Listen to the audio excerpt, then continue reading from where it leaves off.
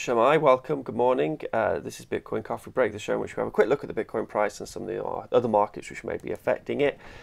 Bitcoin's down, they're all down, there's blood in the streets. This is a stark reminder as to why you don't invest everything you own into Bitcoin when the Bitcoin price is going up, because this is guaranteed to happen the next day. We're still in very volatile markets, you have to be very, very careful with your money and make long-term investments on Bitcoin. Because on the long term, historically, Bitcoin's always done very well. So, you know, the probability of you making money on a long-term trade is good. On a short-term trade, the probability of making money is very bad. So let's have a look at the Bitcoin price. We're at $7,215. That's a shift down of 8.25%. We've had a high of $7,910 and a low of $6,999. There's some speculation that this is a move by some traders or a small group of traders on Bitstamp. There was some huge sell order which had been haunting Bitstamp, which gave a sort of $500 disparity between the price on Bitstamp for Bitcoin and the other exchanges. And this just sort of wrecked all the positive traders out there. So whether or not this is a long-term market move, the FUD which it creates could help pull the market down for a while, but I imagine it's going to recover. I did manage to get a comment on my last video before this happened, just saying I had concern over Bitcoin plateauing and then Ethereum pumping up, because historically that's never been good for Bitcoin. And that's what happened in 2017. It's happened many times before. You know, Bitcoin will kind of stall and then Ethereum will pump up and then Bitcoin will drop. And then Ethereum drops as well, you know. So that's probably a good kind of indicator to look out for in the future. Either that is just my paranoia. So we've dropped down to the $7,000 sort of resistance zone, which we had, you know, at the rim of this cup last year. So we'll see if we just bounce around there and then maybe start creeping our way back up. You know, it's to be expected that we're going to have a few heavy drops down in price when the price goes up as high as it has, and as over such a short period of time as it has. It just shows how illiquid our market really is, doesn't it? So Bitcoin price drops 20%. Here's what happened, blah, blah, blah. 4 reasons why the new Bitcoin rally is unlikely to stop now.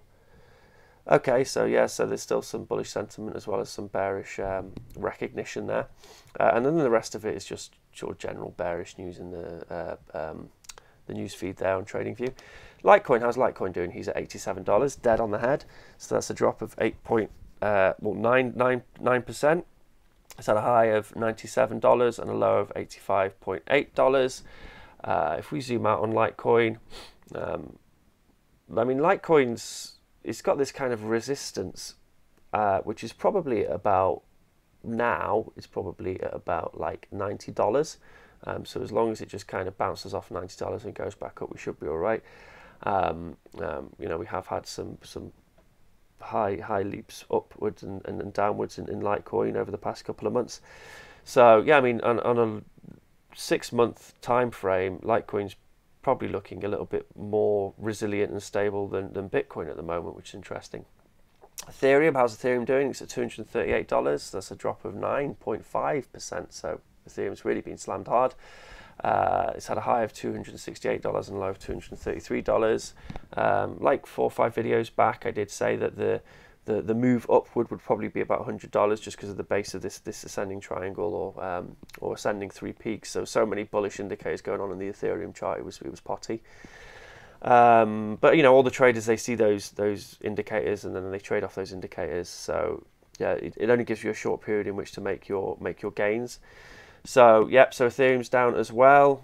Monero, let's have a look at Monero. Monero's down 6.7%. Monero seems to be moving up and down less than, it seems to be less volatile than some of the other cryptocurrencies. So that's kind of interesting. We keep an eye on that.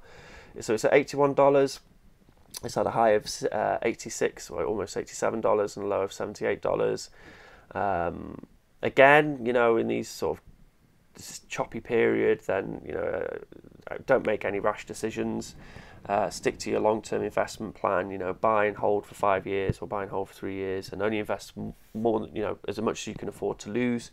Yeah, let's have a look at the Bitcoin Reddit. As to be expected, there's a whole bunch of bearish news at the top.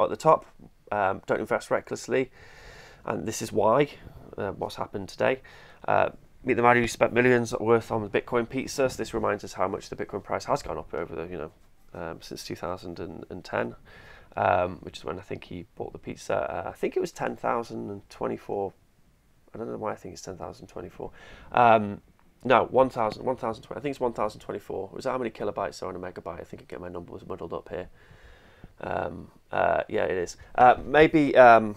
Yeah. I'm pretty sure it's about you paid about 1,000 bitcoins for a pizza, which works out to be a lot of money now, obviously. So there's a news story here about Elon Musk wanting to give the world high-speed Wi-Fi. That'd be pretty cool. As long as it's free and open source. Bitcoin now more popular search term than Donald Trump, and that makes sense because there's been a lot of upward trend. As I said a couple of videos ago as well, a lot of people have been phoning me, like relatives and stuff, saying they want to buy Bitcoin, and that's never a good sign. So I imagine, I don't watch normal news on the telly, but I imagine the Bitcoin's being featured back in the news again, which is a good thing because these people have seen the news report that Bitcoin's dead, Bitcoin's crashed to zero, Bitcoin will never recover, and now they have more news articles saying that Bitcoin's going up in price. So just like people generally in the Bitcoin community, they'll become resilient to this FUD FOMO news cycle.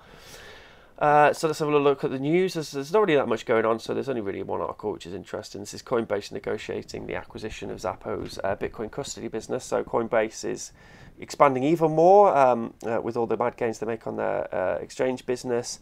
They did start providing custody solutions sort of last year. I think it was about the middle of last year, summer of last year. Whether they're buying Xapo for its tech or whether they're just buying it to cancel out a competitor, I'm not sure. They are the sort of business which want a monopoly over the whole industry, so I wouldn't put it past them. But I think custody of bitcoins is going to be for large institutional investment is going to be a huge business in the future, and that's going to be where most of the money in bitcoins sadly going to be, because a lot of these big investment funds they're not allowed to hold their own bitcoin.